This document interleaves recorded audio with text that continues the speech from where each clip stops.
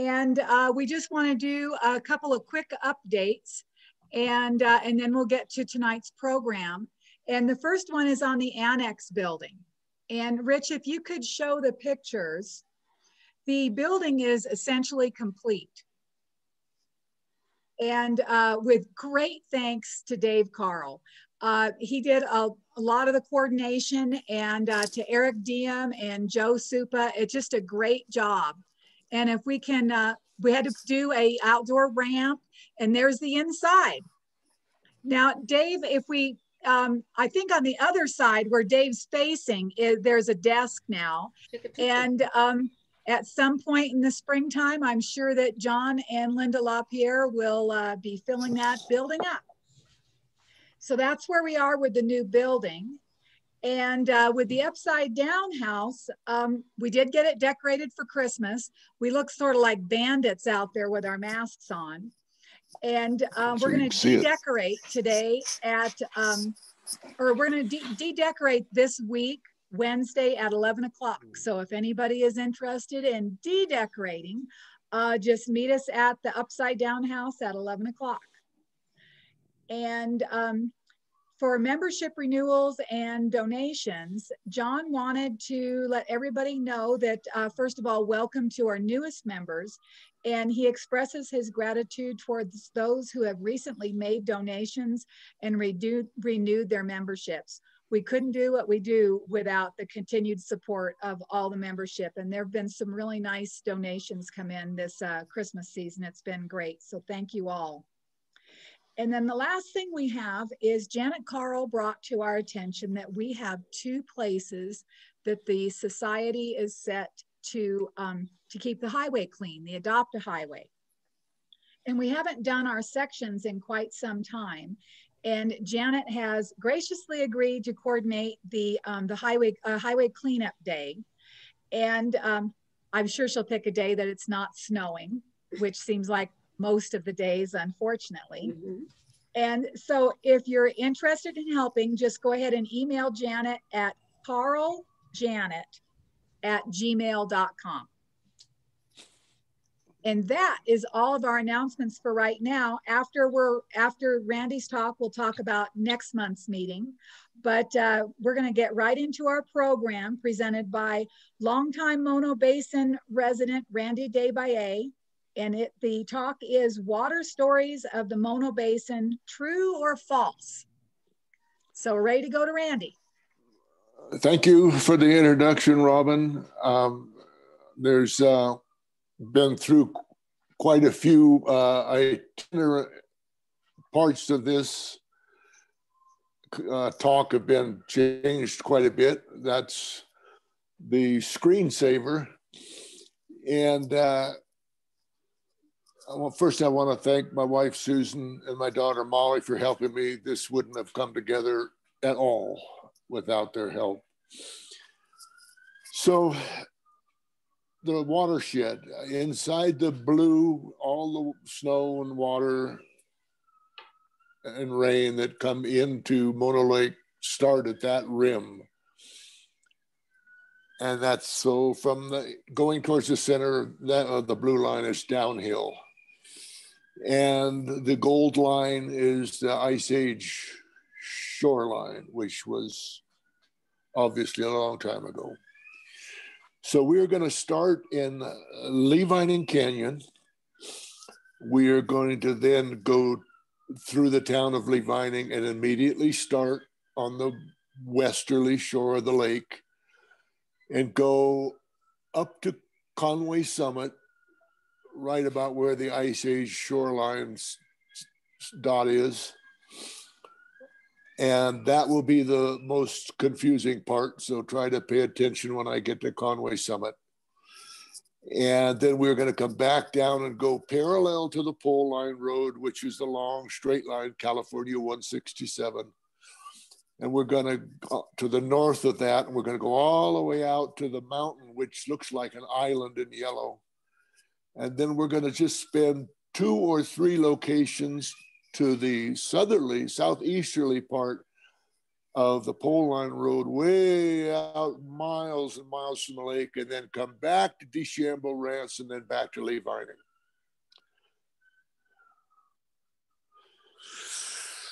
So, looks like a title page. The Pelton wheel is the key to all hydroelectric, and that is turned by water. Idea of the scale of that wheel, which is up at the head of Lee Vining Canyon, staying down low.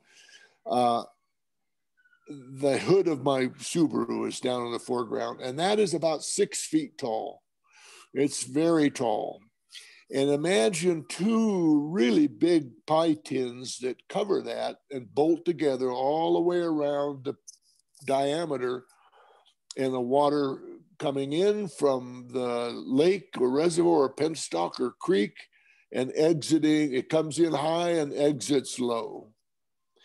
And that centerpiece is about 3.5-inch thick steel. Next, we go down the canyon a ways. Lee Vining water system, water manager's dream. It's gravity fed from about 3 miles up the canyon, comes down to very close to 395 and goes on to the town of Lee Vining. I am here, I am parked at the exit of the Forest Service Visitor Center access road, looking southeasterly, and an entire area, mostly the gray sagebrush, obviously, but a little bit up on the hill at one time was planted in alfalfa. I had a chance to see a photograph at a paper show in San Francisco that was kind of pricey. I wish that I would have got it, but it had been all planted in alfalfa when Lee Vining didn't look much like it does now. Now we've gone north of Lee Vining to Tioga Lodge. Post Office Creek comes down off of the high bench up where Log Cabin Mine is. And my back, I'm turning around and walking across the highway and looking at the outflow where Post Office Creek flows into the lake. The little willow trees along the left there are roughly the water course. And historically, the big thing that happened here was a flash flood and a gas station and some automobiles, I don't know how many, washed into the lake, and they were never recovered. And that story came from Jack Preston, who was a longtime resident of Mono Lake, lived here most of his life for 83 years. So this is just one of a few maps that we put in. This is right about where we are with the red arrow, and we're going to continue on in a straightish line up towards Conway Summit. We're still very close to Tioga Lodge. This is the Rule Cabin, which is formerly known as, I knew it when I first moved here, as Pat and Ernie Pinier's residence. They lived there for, I think, 35 years. And one of the highlights that Ernie, I asked him if he ever saw mountain lions there 10 years after he moved from there. And he said, we saw 11 at one time in the backyard, which the main house has been taken down. A lot of water, just a lot of water on that property in springs, enough to where they had a irrigation ditch that went back south to the Tioga Lodge. And moving a little further northish on 395, this is, I always called it Mono Lake Edison Station. Google Earth calls it McPherson Subdivision Road. And there, for many years, there was a little 3/4-inch pipe coming out right there by that stake. That stake has got some increments on it in inches, I think. And across where the grass and the bushes change color, right, diagonally through from right to left, is a ditch that collects water from the hillside for probably 250 feet.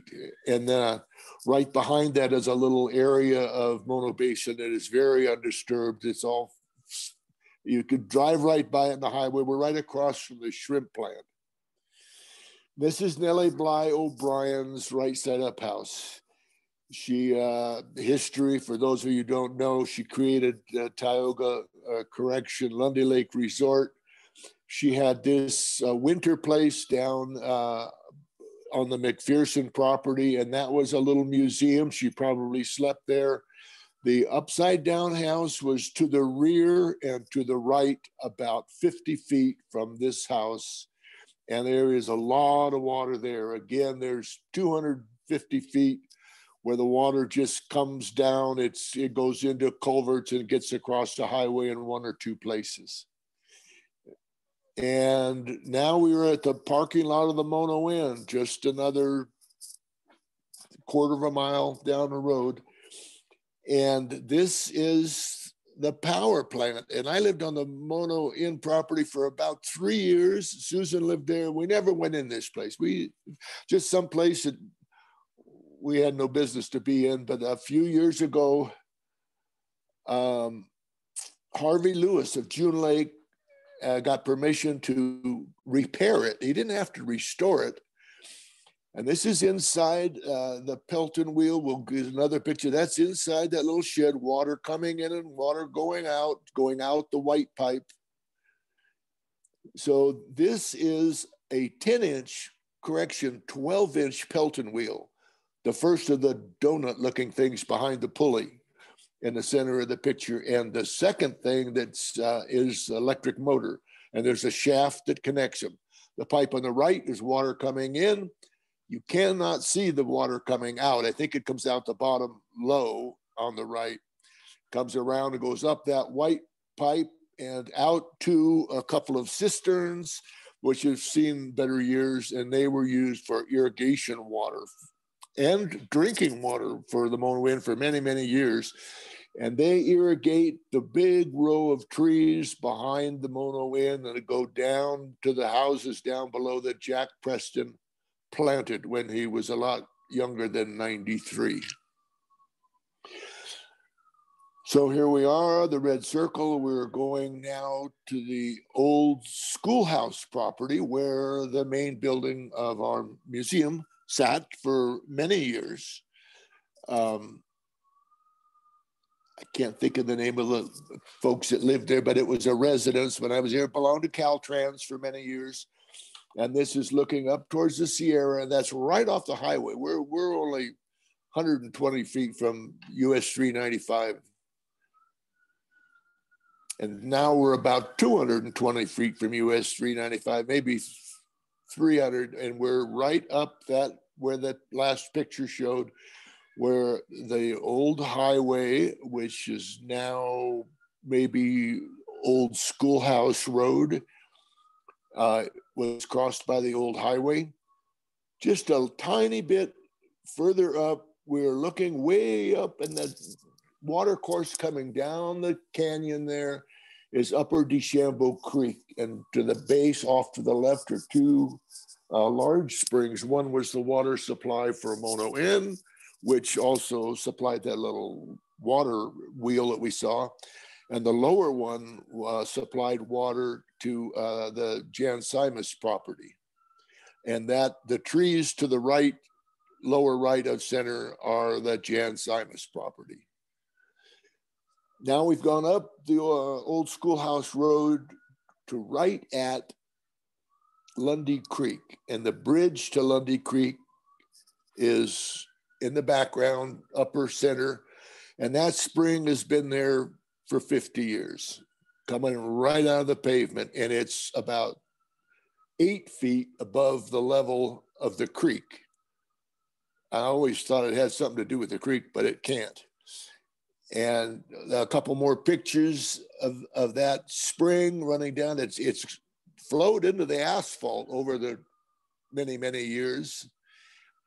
And that's the heart of the spring where the water comes right up. Now we've crossed Lundy Canyon, and we're right at the foot of the fire services building on Lundy Canyon, fairly new building, 10 years maybe. And I have tried to avoid the channels and irrigation ditches because they're, I don't know I don't know what they do.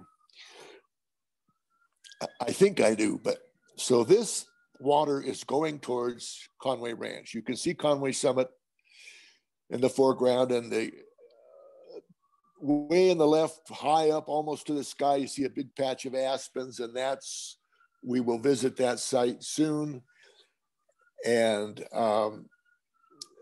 this water was changed by, I think, Mono County, and you can see the white plastic in there, making it pretty fresh. So we've gone around the moraine now, and we are standing in the parking lot of Mill Creek Power Plant, which lots of name changes in the time that I've been here. Now it might be something else, which we'll show. Right almost at the bottom of that thing, I hope you can make it large. If you can't see it, there is a pipe. That's the pent up water coming out of Lundy Lake, which provides the drop, or it's called head in the water business, to turn the Pelton wheels inside Lundy Lake hydraulic project. So this is Mill Creek Power Plant, Lundy Lake geothermal. So the exit, the water comes in from the right, goes out to the left. There's a major ditch just this side of those, all the iron work there with some transistors in it. And right behind, Jordan Power Plant is to the left about a quarter of a mile. This is the very end of the road that goes up to the replacement for the Jordan Power Plant, the Jordan Power Plant site. Thank you, Chris. So to my back in the last photograph, there is a large meadow with lots of irrigation in it. And it's probably a mile north to south. At the far end of that, I'm going up towards Jordan Spring, which is, I pointed out a little bit ago. And I got to this water and I thought, this has got to have a name. This has got to have a name. And I went to the topographical maps and I couldn't find a name. All it had were all these little sites for prospects. And tonight when I was going through it, I was on Google Earth and I see a little blue line and I follow that blue line to the west. And the name of that water course is Wilson Creek, which really surprised me. I didn't know there was any Wilson Creek above Conway Ranch, but that's it. And if you ever want to entertain yourself on a cold winter night, you go Google Earth, which we have some of a little bit later, shows lots of amazing things.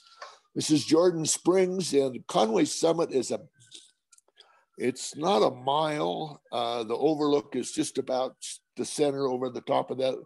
There's quite a bit of water there. It's got to beat the bushes to go through there. That's northwesterly of that Wilson Creek. This is Jordan Spring in the background on the left. This is Jordan Cemetery in the foreground, which is where the people that died in the 1921, don't quote me, avalanche at Jordan Power Plant. And I think one woman survived with her puppy. And Augie Hess talked about going there. He was probably 17 or 18 about that rescue. And he said it was a big deal. Lots of healthy people gave all they had to get in there to see what they could salvage. So now, if you're nodding off, wake up, pay attention, please.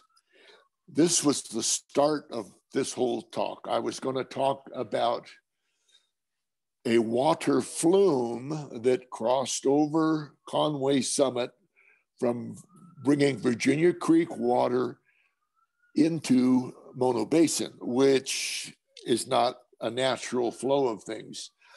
This culvert, which is, you can see in the background on the left, the transmission powers for mostly radio and communication.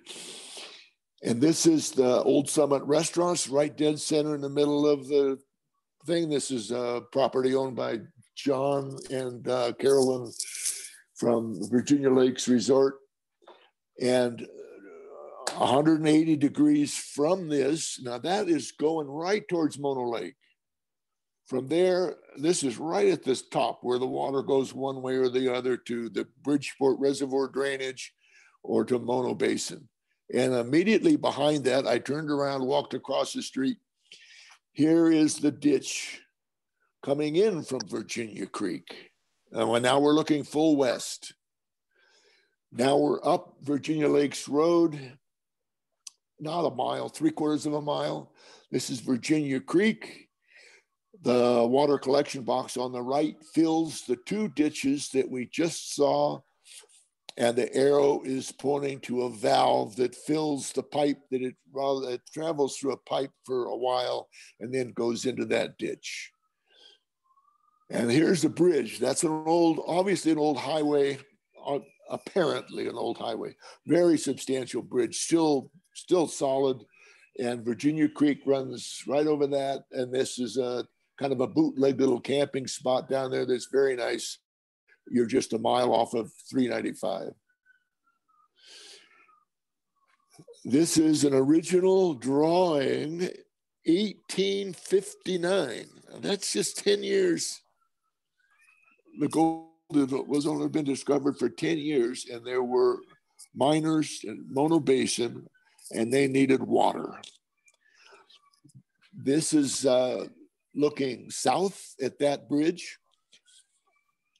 Right dead center of the picture is a dimension which I could not figure it, but it's a lot of feet.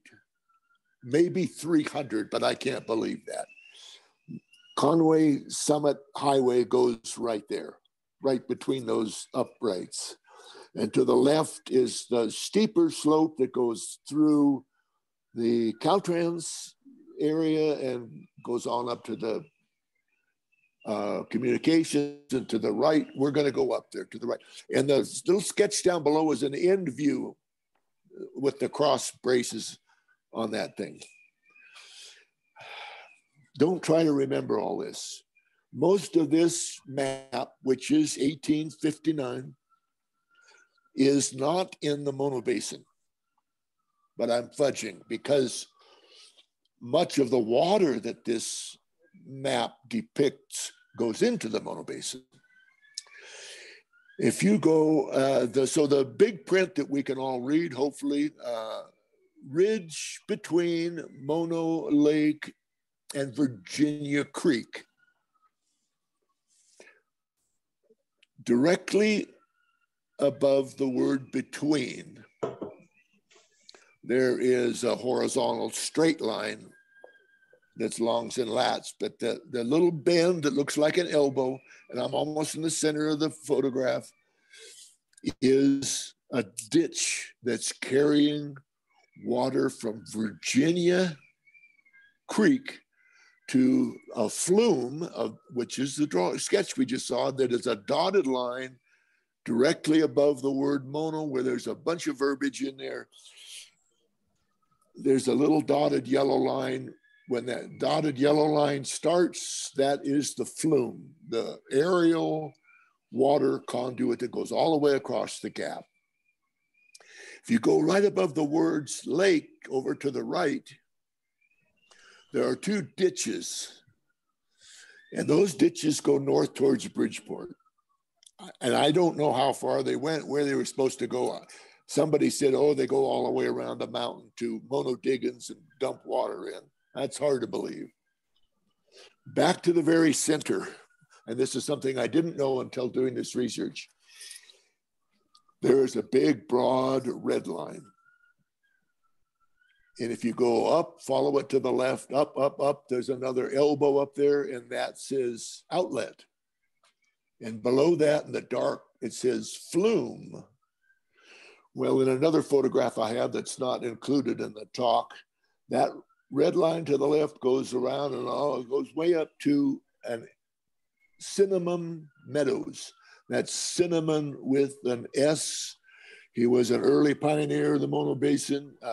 Bishop will use his name for another place name in a little bit. And Chalfont Valley, Mr. Cinnamon, property owner. So we could go on, but it would be mostly guess. This is a professional drawing of another flume, not the one over Conway. Again, not the one over Conway, but similar construction, doing similar things, moving water across a canyon so that it can be used on the other side.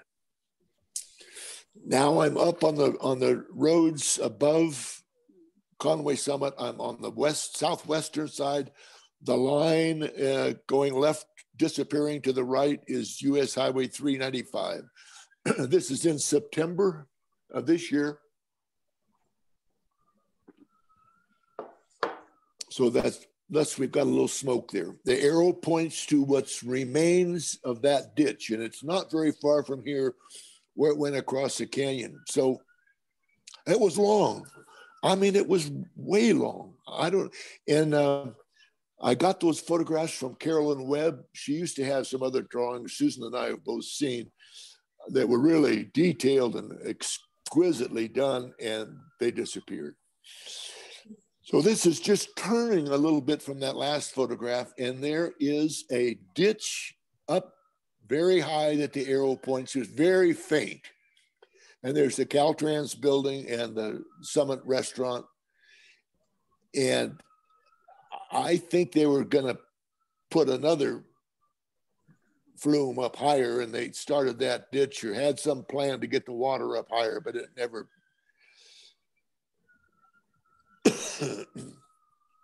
This is up on the east side of Conway Summit, looking north towards Bridgeport, and that arrow is pointing. There's just a little light grassy area there, and it's the same grass, I think, ryegrass that's shown in the foreground, and that is the high ditch going to the north. I don't think it was ever used, but what do I know? Okay, aerial, Google Earth, Yahoo. Conway Summit intersection roads is to the right.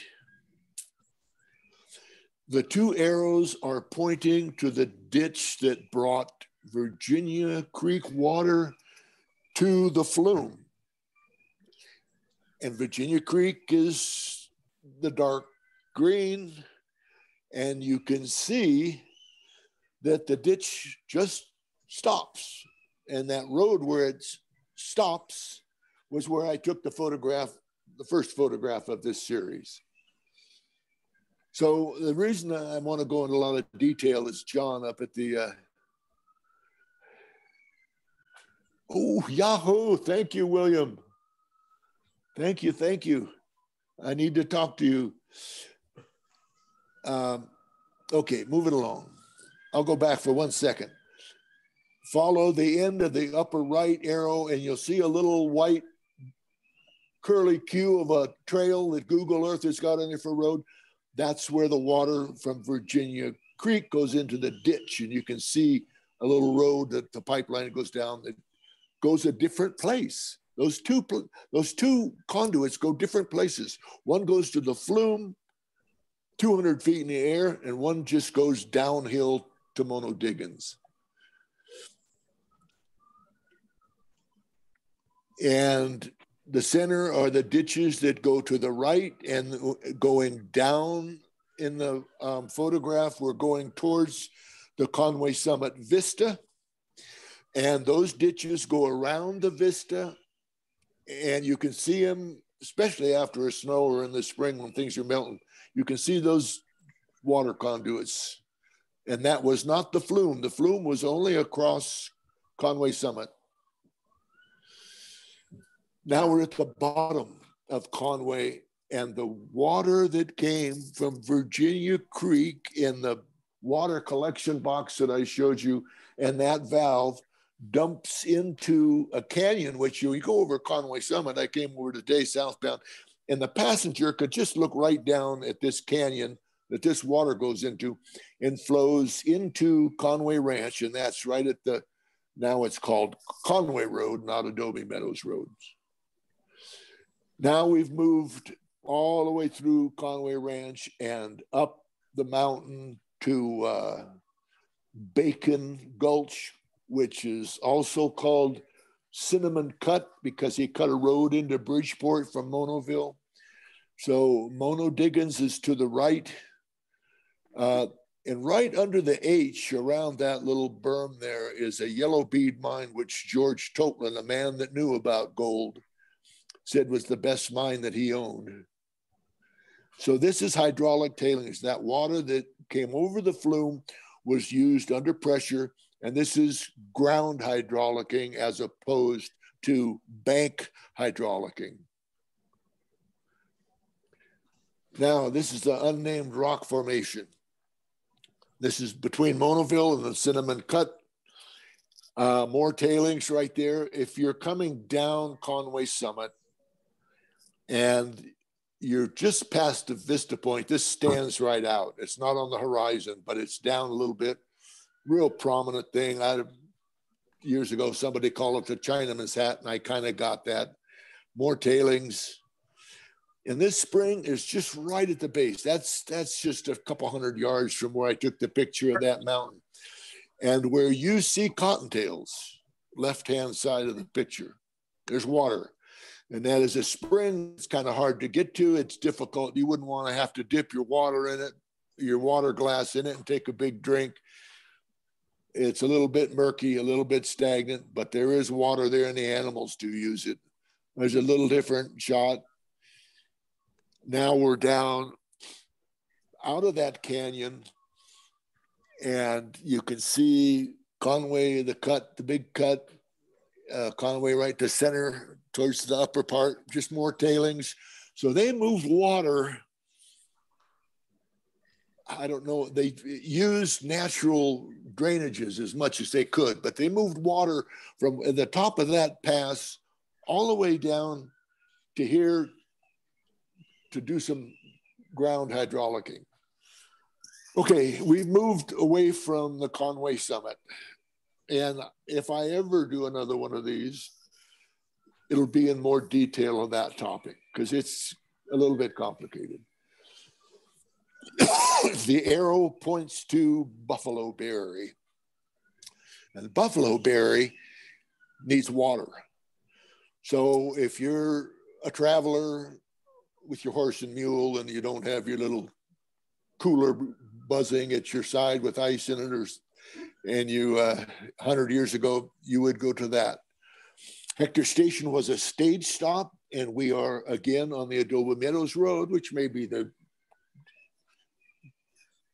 Goat Ranch Cutoff. It may be the Conway Ranch Road, but I know it as the Adobe Meadows Road. And these are spurs off the Adobe Meadows Road. And Jack Preston again, who taught me a lot about the basin, said, oh, there were all fruit trees out there. Hector grew fruit trees. I said, what kind of fruit trees? He says, all kinds of fruit trees, mostly apple. I said, how many fruit trees? He said, 200 at least. So that's pretty impressive. Only 100 years ago, there were 200 apple trees growing there. Okay, we're at the bottom end of Bridgeport, southern end of Bridgeport Canyon, which was the road from Mono Basin for many, many years to Bridgeport. Coyote Springs is up there, which is just the upper limits of the hydrological,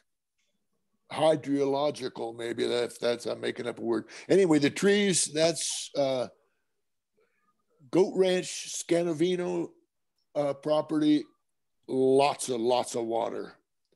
And if you Google Earth it, you can't find the water I'm going to tell you about. 300 yards from this point, which is right at the junction of Cottonwood Canyon Road, Adobe Meadows Road, Goat Ranch cut off, a whole bunch of them. 300 yards, just over the large tree to the center is a sinkhole, 12 to 16 feet deep, 12 to 16 feet in diameter, with water running in the bottom of it. And you don't get too close because you can fall in, as the Earth has over many hundreds of years. And some people that know about geology in the basin, and I told them that, they said, no way, I've been all over that place. Well, it's way. And if you don't, hopefully, if you really need to know an eyewitness, Tom Crow lives out in Green Acres, the bottom of Pole Line Road, and shows his face in town once in a while. Says, oh yeah, it's there. A little bit out of sequence. Oh no, that's right, a sequence. That's further along the road. Now we're off. We left Cottonwood Canyon Road that swings around to the left and goes up to Bodie. Somebody joining me?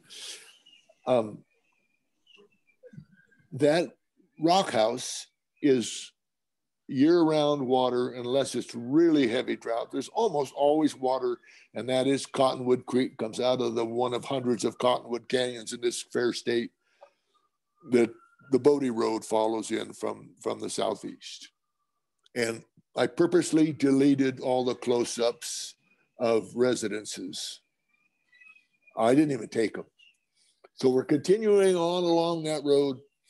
Just some springs in there, and along the base of that hill, there's the gray area. That's grassy area. That's grazing. And that's why Flying M has property in the Mono Basin for winter graze when they need it. And along that road, now the reason this has something to do with water is because if you look closely, the masonry there is put together with mortar, and mortar needs water. Anyway, that was a sighting for the railroad from nowhere to nothing and Bodie to Mono Mills, and they needed the mortar for masonry where it adds the stickiness to cement when you're making mortar for rock and brickwork. Now this trench canyon is important because at the other end of it, there's a big lake, not as big as Mono Lake. I'll cover that a little more in the next slide. And right dead center lower, you'll see some white stripes along what may be, Dave Carl and I have talked about this, which may be, the Cedar Hill. And then the two little peaks there are a little landmark so you can orient yourself from lots of places in the basin. Between there's the two little peaks again. This was always the windmill to me for many years. Well, the windmill's yard art for somebody now. And those are military surplus. Right in the center, you'll see a series of yellow stripes. That's the outgoing edge of water tanks.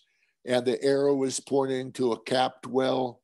And there is water at the bottom of that well, as my grandchildren will attest. I let them each drop one small rock into the well. Now, Trench Canyon, Larkin Lake, which is predominantly dry. It's dry. It's real grassy and real brushy during the summer with brambly grass. No trees, no real bushes, a real thick grass. And John Hennick, who's a neighbor of mine in the summers, said he saw 200 or 300 seagulls on that lake in the spring of a real wet year. And you can drive through that notch. You could probably do it in a two-wheel drive high center vehicle, but don't take your Tesla through there. We have crossed Pole Line Road. Well, I'm not going to go into how it got to be Pole Line Road. You can see Boundary Peak in the background. You can also see White Mountain Peak in the background on the left. If you squint, it's still smoky time. Alameda Wells, property of Flying M Ranch, the large structure on the left was a residence that is no longer habitable. The next structure to the right, which looks like it's just posts, which it is right on the top of the bush that's almost the center. That, I believe, is the actual well building. And we're going to visit two more places. We've gone further down the Alameda Wells Adobe Meadows Road and taken a spur to the east to Deep Wells. And we have an error in the name that shows on very old maps. I said Wilkerson, which happens to be Jack Preston's middle name. It should be Watterson. And the Wattersons were the brothers that had the banks in Owens Valley in the 20s. They got caught by the bank examiners loading cash into the Model T in Lone Pine in the middle of the night to drive it up to Bishop so that the books balanced. And there's one other place, Wilkerson Divide, east of Crowley, going on the Benton Crossing Road. Now we're done. If you want to know where we are, we're a long ways from the lake, and there are a few mountains there that look very, very tiny. About a quarter of the way over from center is Dunderberg. That's the easiest one to identify. And now we get to the wells. This is the same location as we were just at. There's nothing there. 45 years ago, it looked just like this, a few more sticks on the fence. I think those sticks on the fence were to keep a few cattle, out from stomping the well to bits. I'm guessing. You can't see exactly where the well is. Fingers on it, sorry. So now we've gone east of there into Great Basin juniper, which are different than the junipers on the Sierra Nevada. There's the Great Basin juniper of the Great Basin. That's the juniper that grows from the east side of Mono Lake all the way to the Rocky Mountains. And the other ones, I'll answer that, Dave. Anyway, must be water. The trees are so healthy, and I'm kind of making a joke because those trees don't take much water. Alameda, I believe, is a Spanish word for hungry. Dave, answer to your question. Who's got the Spanish dictionary at their fingertips? Chris does. You can answer that later. We have driven 15 or 18 or 20 miles back to county ponds that are below the DeChambeau ponds that are below the DeChambeau Ranch. And these were, they have not had much water in them. There's just a tiny bit. And I think this is the middle one. And you can orient yourself in the far mountains down there. Oh, it's an end view of the craters, which we don't get very much. The far mountains down there are Mount Morrison and Mount, not Lyle. Constance-Ball, Alameda is veranda. Thank you, Connie.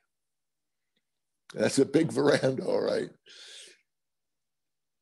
This is the furthest east of the county ponds, and there's 3 ponds, and they're in an area about not half a mile, less than half a mile. And they pretty much strain together, gravity fed. This is the upper pond, and there's just a sight now. There's just no water, sorry about the fingers. So this is my pickup truck, and it's parked in the ditch that runs from DeChambeau ponds to the county ponds. And it's been dry for a very long time. This is the beginning of the DeChambeau ponds. I believe 1911, that was the oil boom of Mono Basin. According to Ella Kane. And they drilled 200 feet, got water at 98 degrees, and as a favor to the county, pumped it back uphill to the DeChambeau property. You can see the DeChambeau Ranch trees right over the top. This is the far end of the pipe coming out. It's about a 6-inch pipe. It went into this little area, used to be a cover on it. And we always called it the bathtub, but no such place. You could go in there and take a spit bath with nice 100-degree water. That's the upper part of DeChambeau ponds today. This was a well that was drilled by, I don't know, I'd guess that Forest Service and the Mono Lake Committee and Ducks Unlimited to pump water, subterranean water into the ponds. Nobody had money in their budgets to pay for the propane, so it wasn't used very much. That's the outgoing pipe. We're back to Google Earth. Lower left, County Park Boardwalk. And upper right, well listed. Above upper right is Danberg Beach. The black hole, you cannot see the bottom of it. When the lake shore is lower, you can get out of the lake, salty water, and go swimming in that pond. It's absolutely crystal clear, sweet water to drink, rinse off, and you can't see the bottom. It's just the black hole. Easily seen on Google Earth. Out to Pahoa Island, oriented to the north, south is the bottom, east is to the right. The Black Island is to the north. The major steam vent, I maintain, is likely the start of the Poconip. Often. Frank can correct me on that. And there's a big steam vent there, and right in the center arrow was the mineral spa that started the Mono Inn, really. It was a man from a title trust company from Los Angeles. In the early years, title trust companies have always made money in California, the real estate place. And then right over the mountain, there's a mountain range down the middle of the island, and right where it says Mineral Spa, the dark coloring is the mountain range. And then the location for McPherson Ranch, which you can still see with good binoculars from the visitor center. You can see the site, I don't remember exactly what, some very white looking roofs, I think. And due east, which is left from the arrow that marks McPherson Ranch, was the horror story for Halloween. In the late 60s, maybe early 70s, a military aircraft came off the Conway Summit flying real low, swooped down towards the surface of the lake, pulled straight up, went way, way, way up, did some kind of acrobatic maneuver at high elevation, at altitude, and came straight back down and right into the lake. True or false? Kerry Kellogg, who is now an officer of our Historical Society, and Tom Murphy, a lifelong friend of his, got in a boat, went out to see what they could see, and they found nothing except a helmet. And they motored over to the helmet and pulled it out of the water, and the helmet was occupied. And they let it go back in the water, and it sank down and was gone. And when the military investigators came to investigate the accident and they heard that Murphy and Kellogg had been out there, they went to talk to him and said, "Oh, we should have kept that helmet. That would have been good to have." True or false? This is the second to the last slide. Absolutely miraculous place. That's between the Navy beach that the canoes are commonly launched on, which is to the right about 200 yards, and South Tufa, which has the hundreds of tourists marching around taking photographs. This spring water is also about 98 degrees.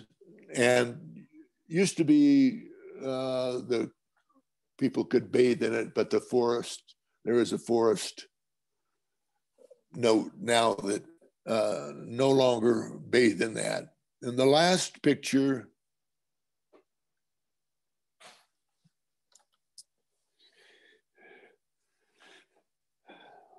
absolutely Fairy Glen. I mean, this is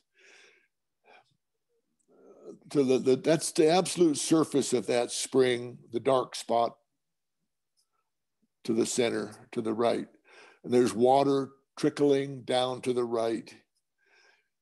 If you look closely, put your glasses on and look at the expression.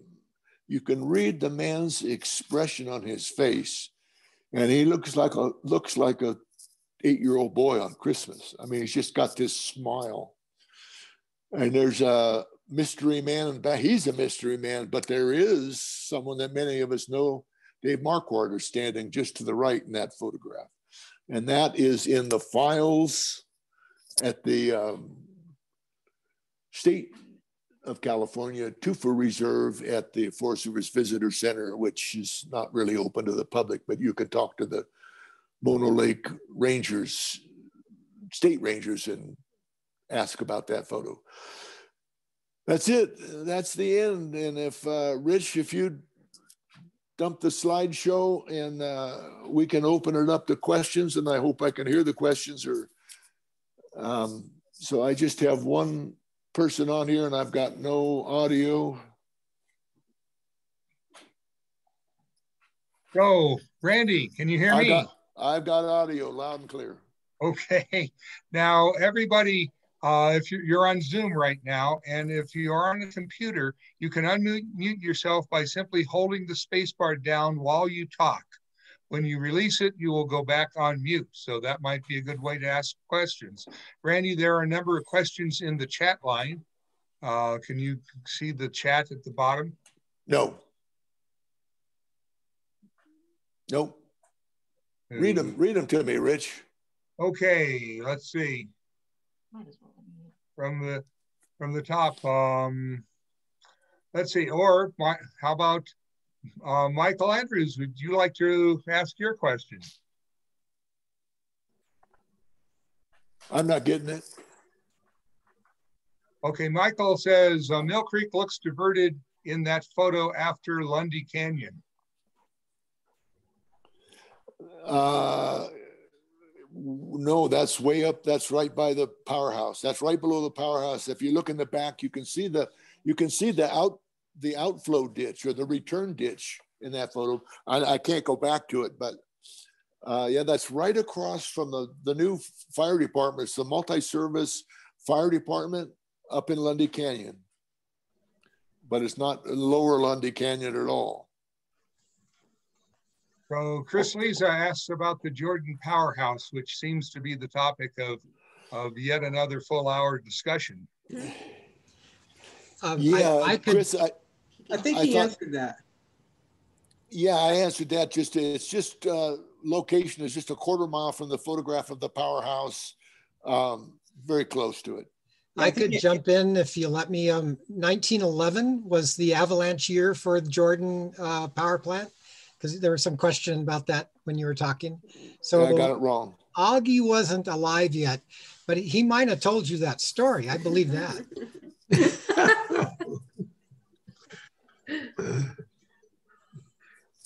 Huh. Next question. William Ney, would you like to ask or make your comment about your great grandfather?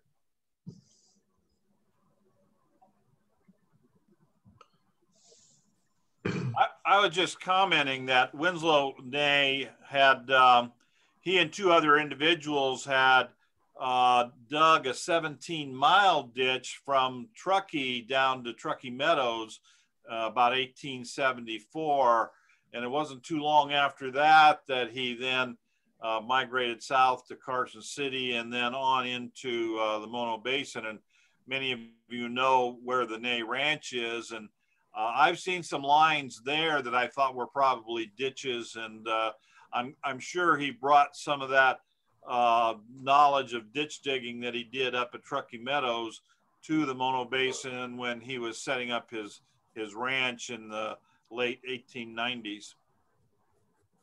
Thank you. Grub wants to know about Warford Spring, if you have any information about it. Yeah, there's a lot of houses there. I left the houses off.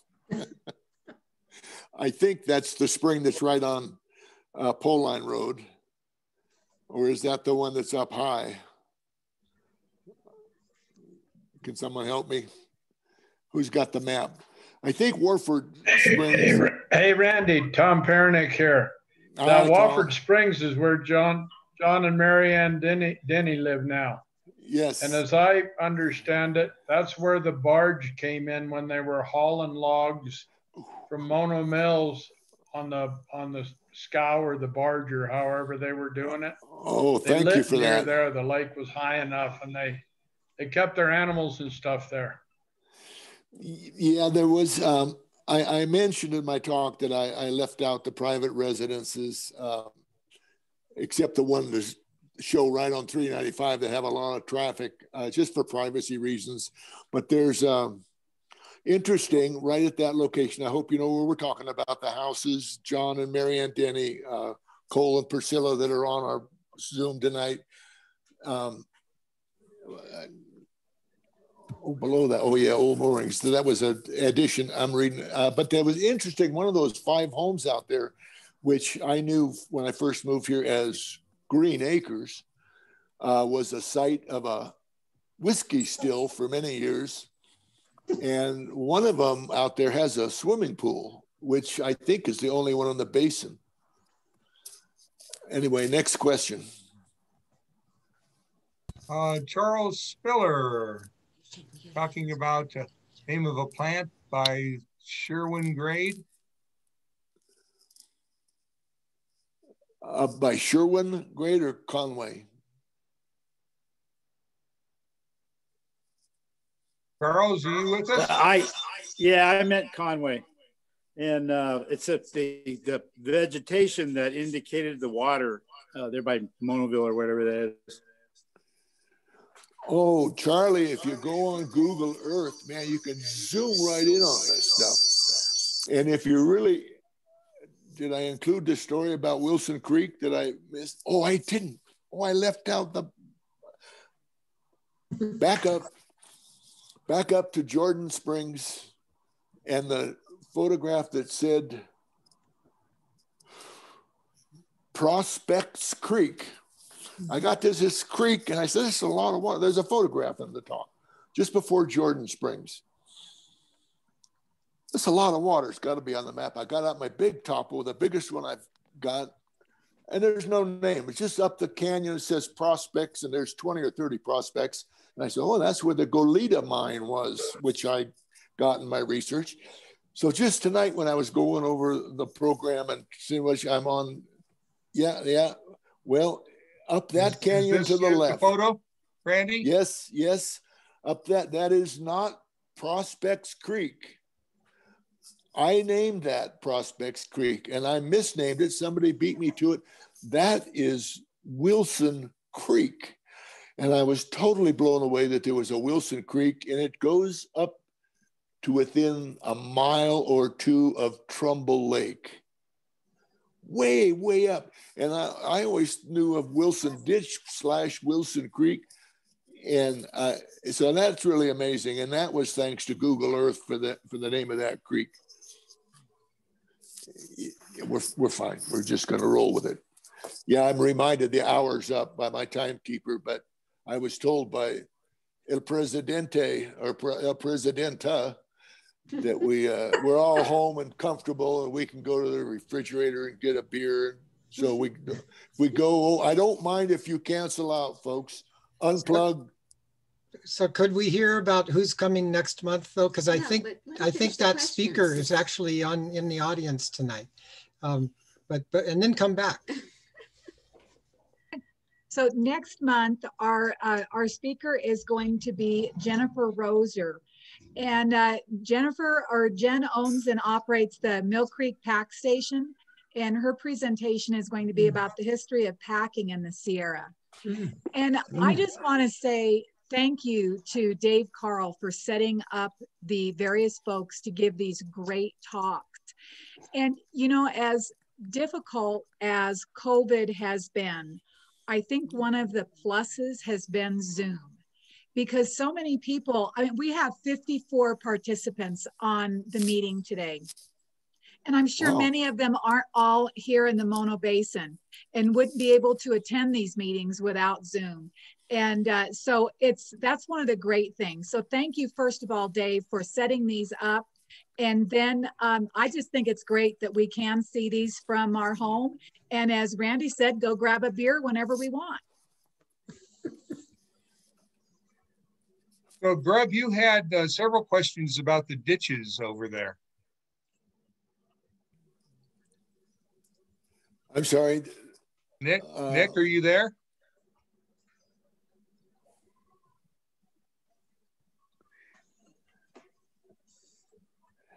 So did we have any other questions?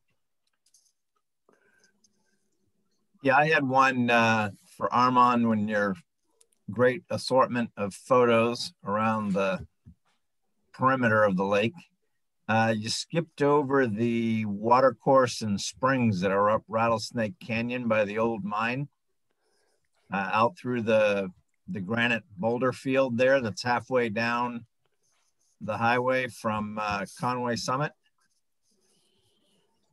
Yeah, well, I skipped over a lot. Oh, I forgot Simon Springs and Warm Springs too. But those springs up there, I've never investigated, and I just didn't take the time to get up there for a photograph. But maybe you can tell us about them. Yeah, I don't know much other than the fact that they flow all year round.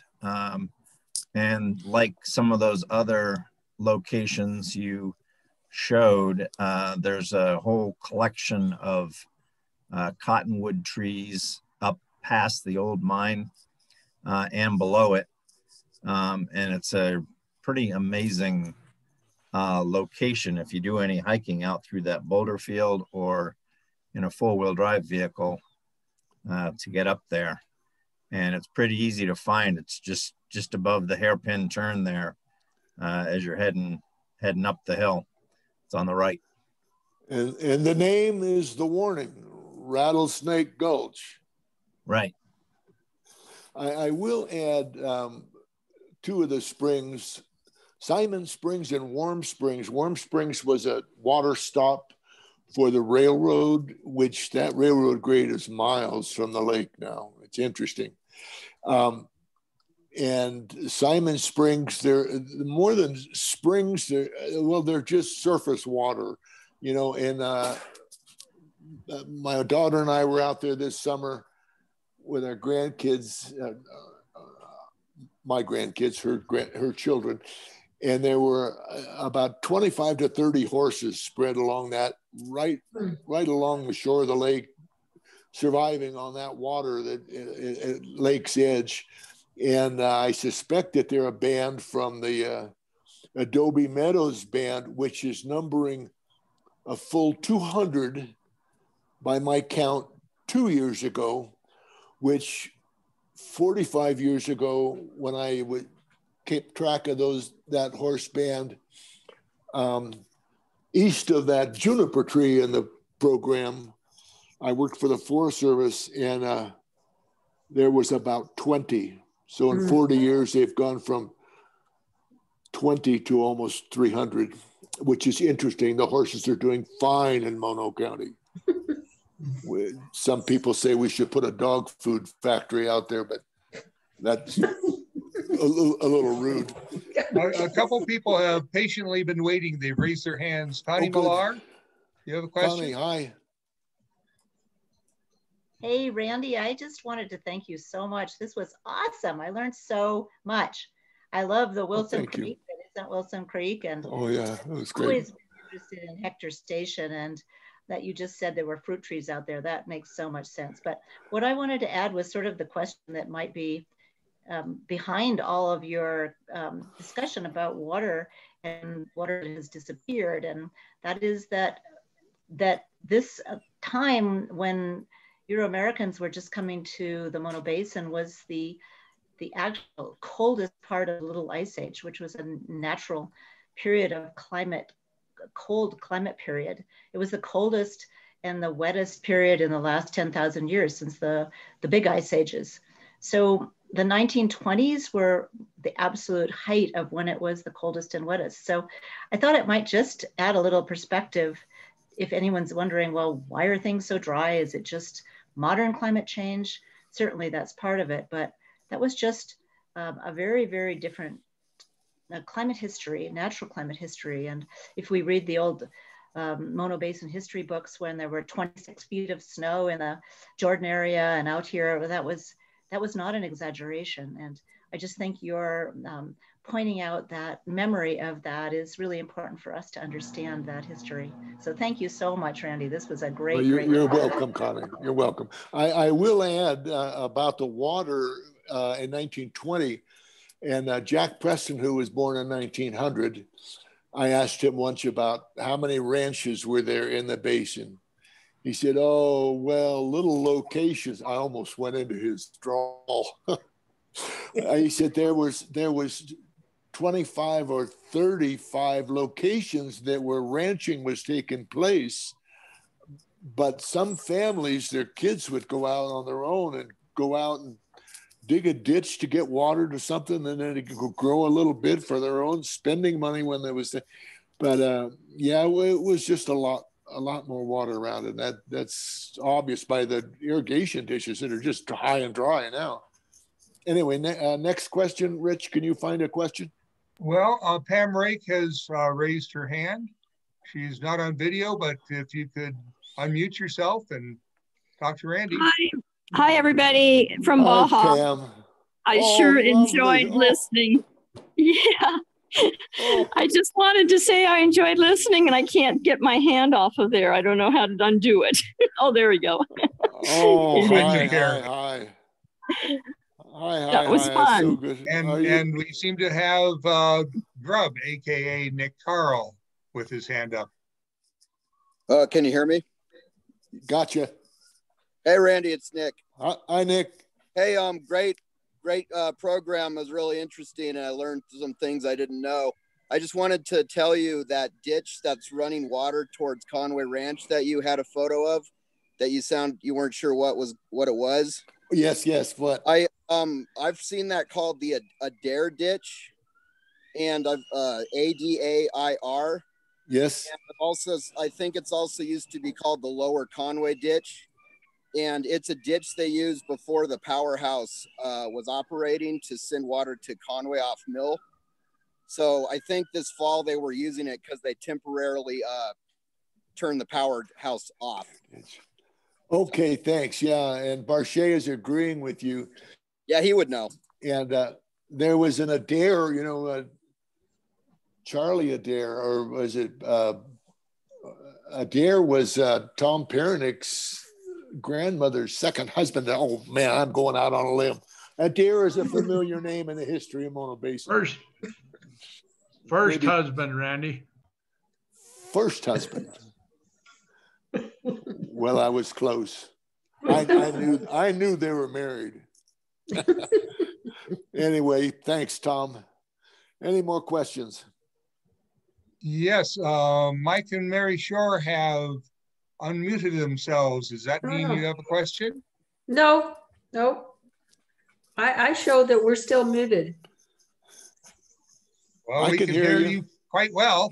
There will be a recording of this for anybody who wishes to relive these past 70 minutes, and I will send Robin a link tomorrow so you can get it from the president of the Mono Basin Historical Society. Thank you, Rich. Hey, well, if there aren't any other questions, thank you, Randy. This was an awesome talk. Thank you so much. Thank you. Very good. And so next month, February 1st is the first Monday of the month. We'll send out the information on Jem's talk a week before, and then the Zoom links the day of, like we've been doing. So thank you all for attending, and hope we'll see 54 people next month as well. Have a good evening. Good night. Thank you.